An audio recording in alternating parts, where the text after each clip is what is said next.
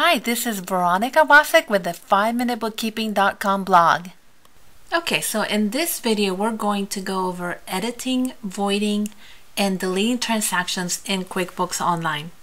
So QBO is really simple to use, and one of the greatest things that I like about QBO is that it's easy to change transactions and to correct mistakes that we have made. Now, having said that, that is one of the strengths of QBO. It can also be something that if you don't know what you're doing, you might make some mistakes.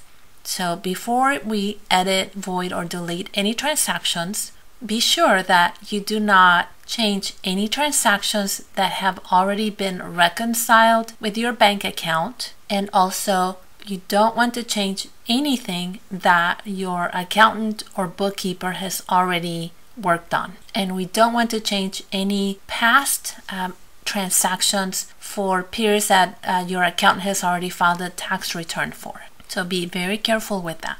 So we'll assume that these are transactions that are not reconciled, your accountant hasn't worked on them, and a tax return has not been filed on the period in which these transactions are recorded. So let's get started. First of all, let's go over editing a transaction. Editing a transaction in QBO, as I said, is quite simple. So let's just open one. Just going to go to transactions, and I'm going to select an expense, and I'll open up this credit card expense. Well, let's see, let's open up this one. And let's say that I entered this manually, and perhaps that I entered the wrong date. So it's very simple. I can just come here and change the date. Maybe even I didn't pay it with my MasterCard. I paid it out of the Visa, so I can change that as well. And if this is not automobile expense, and let's say actually it was auto, but it was fuel, so I want to put it to fuel. And at this point, I can change even the amount if I wanted to. I won't in this case. At this point, just save and close.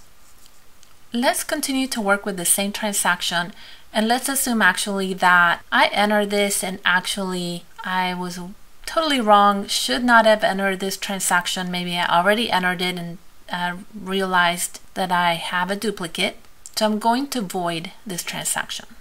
So go ahead and double click to open it. And see here where it says more? I'll click on that. And I have two choices here actually. I can void or I can delete. I prefer to void, and the reason is that I will still have a trail, if you will, of what I've done with this transaction. So when I click void, first it'll ask me, am I sure? I'll say yes. And it tells me that it was successfully voided. And now I can still see that transaction. It's right here, but it shows me 0.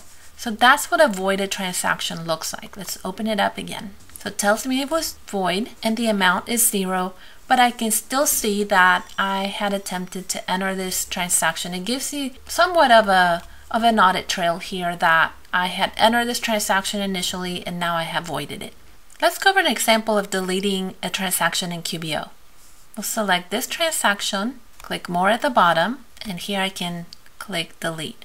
Now before we delete a transaction, just so you know, delete completely removes that transaction from QBO. Now QBO does have an audit trail in which you can see the transactions that were deleted, but there is really not any sort of visual trail as I showed you in void when we delete. So we'll go ahead and delete, and we'll say yes.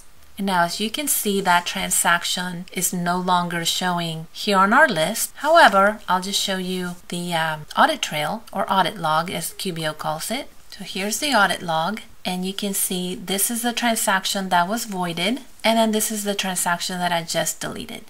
So what if I want to edit an invoice for a customer?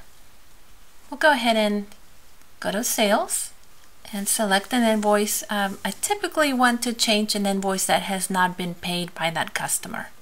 I'll open up that invoice, and again, I can change any of these fields. I can change the date, the terms, and here let's say for example that I chose the wrong product. Let's say instead of rock fountain it was really rocks, and I need to say that this was 100 rocks, $10 a piece. So as you can see now, I have changed the amount of the invoice, and this is why I said it's best to change an invoice that you haven't collected on, because it will change the amount of this invoice. And at this point, I can save and send that invoice to my customer. So that's how easily you can edit an invoice that you've already done. If I wanted to void or delete the invoice, same thing. I just would click here at the bottom, click more, and I have the same choice to either void or delete. Same way as I showed you before with expenses. In this case, I won't do that. I'll just go ahead and save and close. You have just learned how to edit, void, and delete transactions in QuickBooks Online.